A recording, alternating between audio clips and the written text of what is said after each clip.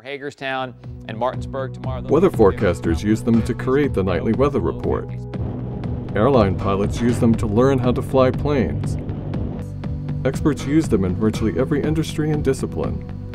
They're computer models. At NASA, scientists use computer models to enhance our understanding of the Earth, the solar system, and the universe.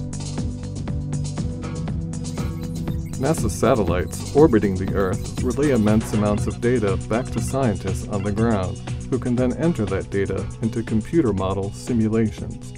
We have then equations, and then we have computer code which solves those equations on a day-to-day basis. NASA is the source for most of the research satellite observations of the atmosphere, land, and oceans.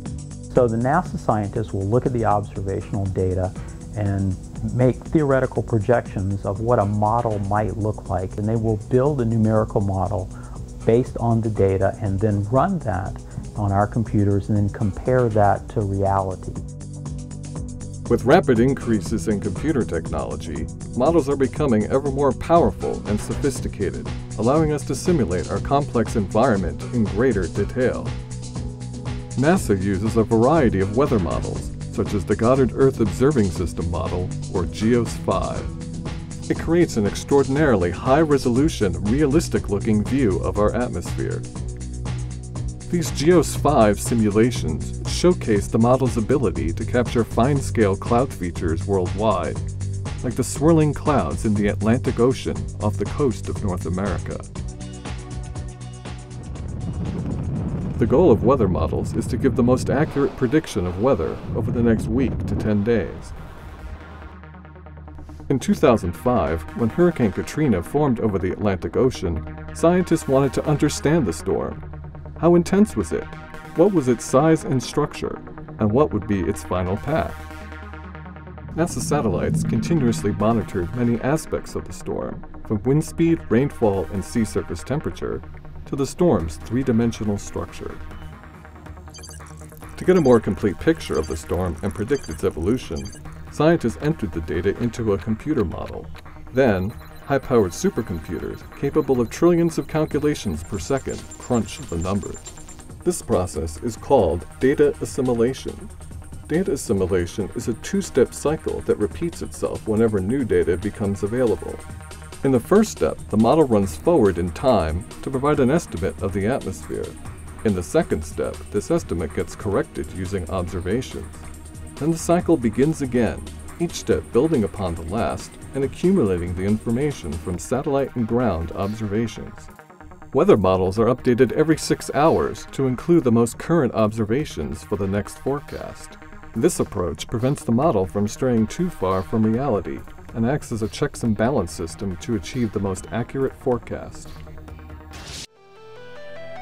While weather models predict conditions for up to 10 days, climate models predict trends over much longer periods of time. The climate models that are run at the NCCS are numerical expressions of the various processes that make up the climate. This includes things like land surface, movement of water in the ocean, and the movement of air in the atmosphere. Just as in weather prediction, data assimilation is a way of bringing all the observations of the Earth together to provide an analysis of our climate.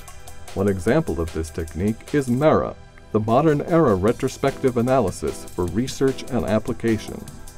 MERA incorporates data from the entire satellite record, over 30 years of data. Its results are a data encyclopedia that can be used for research and analysis. MERA can help meteorologists understand the variations associated with specific weather events in the past. While MERA gives us a climate picture across decades, the Goddard Institute for Space Studies, or GISS, can extend that view across centuries.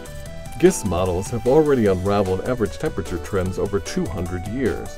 New GISS simulations will cover the last 1,000 years to verify the model's accuracy. They'll also look forward, projecting climate trends to the end of the 21st century.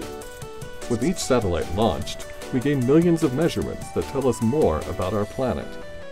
Having so much more data will require increases in computing power to synthesize this information into meaningful representations of the climate system as a whole. At Goddard Space Flight Center, we have a tremendous amount of observational data which is captured by our satellites. We have probably the largest collection of Earth scientists anywhere in the world, and we have this new state-of-the-art computing center. So the combination of the scientists, the data, and the computing puts us in a unique position to enable advances in weather and climate research.